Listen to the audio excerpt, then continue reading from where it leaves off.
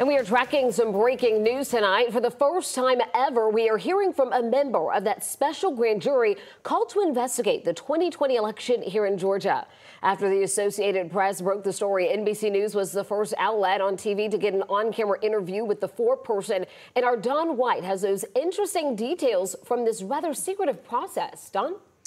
Jennifer, Forewoman, 30-year-old Emily Kohrs has lived in Fulton County all of her life, and she finally broke her silence this evening, telling NBC News the special grand jury investigating the possible interference in Georgia's 2020 presidential election is recommending indictments against multiple people.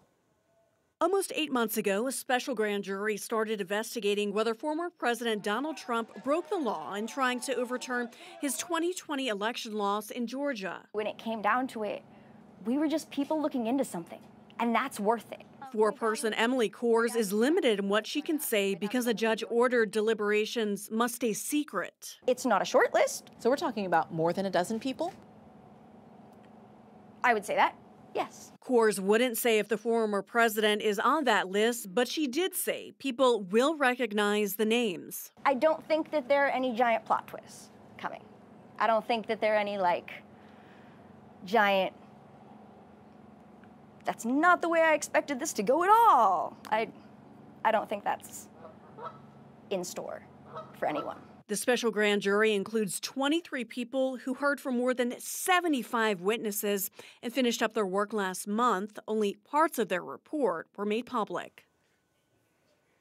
And it's now up to Fulton County District Attorney Fani Willis to decide who should be indicted.